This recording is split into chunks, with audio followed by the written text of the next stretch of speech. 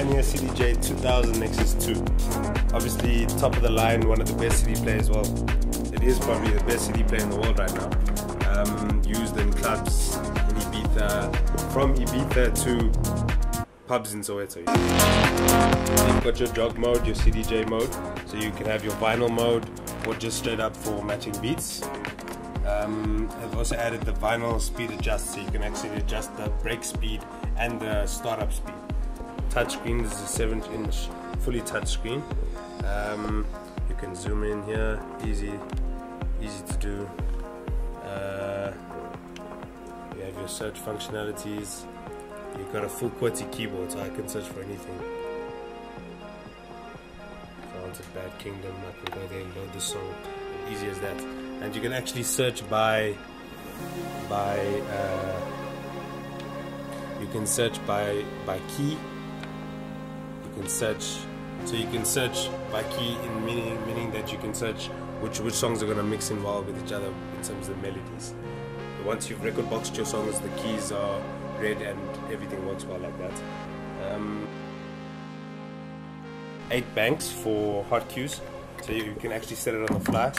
If I was playing right there, I could place another one and another one and another one and another one and another one, another one, another one, and I'll be able to jump to any one of these at any time during my sets.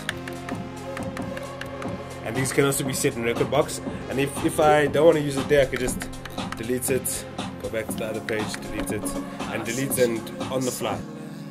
It's also got a quantize feature, so the quantize feature, if you've got that on and if you're jumping through between hot cues and your looping, it doesn't go off time. If you're playing it through to date and you've got them linked, it stays on time, it stays neat and tidy, so you don't sound like you're doing something stupid. Feels like my heart has been ripped out and then whiskey's my ecstasy. I just wish that you would stay. Please don't leave me this way. Needing you is my solace.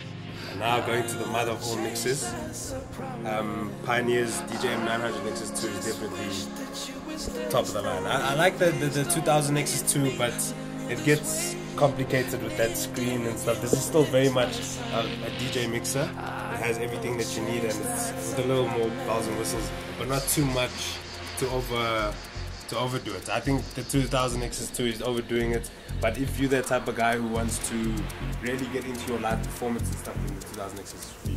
But for me, I just like the basic effects. Well, not basic, it's got a Magwell fader, so the crossfader is actually perfect. If you're a guy who likes scratching and stuff, I like a bit of both, but if you just like the scratching, you know this is not going to let you down. It's going to last, it's going to be rugged, robust, and it's really going to be good for some good cuts. It's got your crossfader section here, so you can actually have the isolator for your EQ curve. The channel faders, that's how sharp they are, or you can have it just here for your crossfader bend. The effects section is pretty much the same. What they've added is FX frequency, so you can actually isolate the effects for just the bass, mid or treble of a song. So that's also another added extra for performance and stuff like that.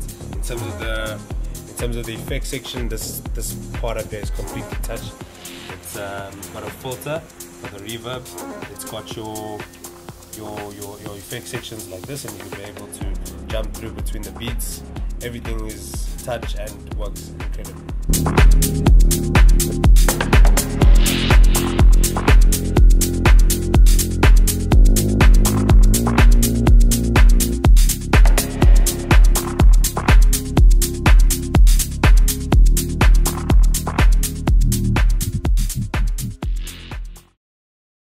Thank you for joining me.